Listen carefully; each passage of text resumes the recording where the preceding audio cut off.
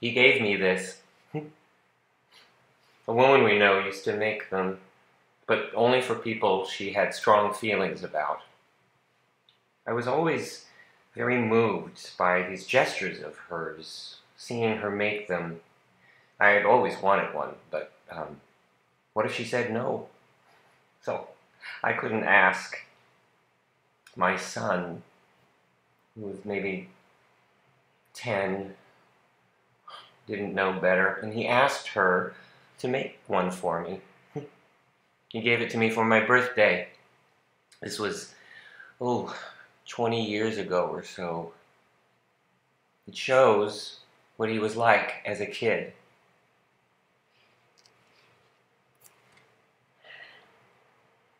The hardest part right now is that I can't see him. He's in the hospital, and it's my fault. I get it. There's no room in hospitals for anyone who isn't desperately in need of medical attention. It must be terrifying. Pregnant women, it must be worst of all for them, even if they are allowed to have one person with them, to give birth in hospitals which aren't safe anymore.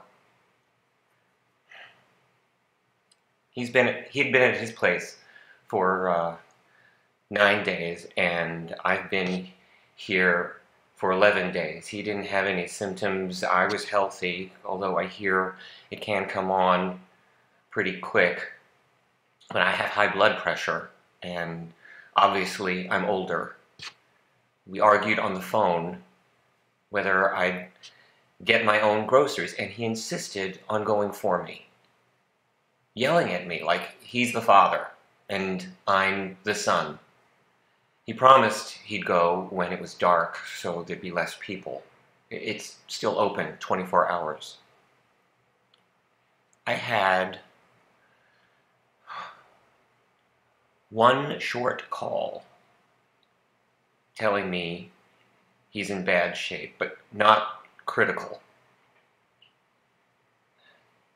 He can't talk yet. And that was yesterday. I'm climbing up the walls because I can't get through. They're overwhelmed. Normally, I'd go right over to the hospital and demand to see him, but not with this. There are guards at every entrance.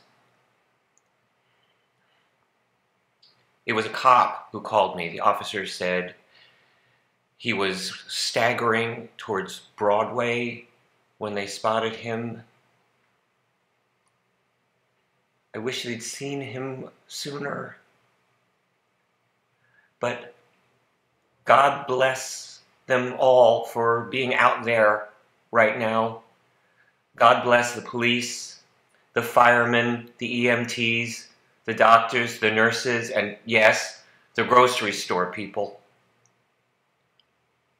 He'd been badly beaten up. The cop said that before he passed out, he managed to whisper that they'd been screaming at him that he didn't belong here, and it was all his fault. It's incomprehensible that even today, there are people on the street who get enraged when they see someone Asian and start screaming about the Chinese virus and blaming people. They'd rather get blood on them than keep a safe distance. There's always been racism. I had to deal with it a lot growing up, though now it's usually more subtle. But this is an evil that is spreading just like the virus. Or maybe was revealed because of the virus. So I'm waiting. I have to hope that they're not calling because he's okay and they're just busy with other people. If he were really bad, they'd call so I could be there before. He's He's going to be fine. When he gave me this, he made his own card for it. I lost the card. But I remember what it said. Shaky lettering and all. For Daddy, my guardian angel. And what I want most right now is for this angel to be with him.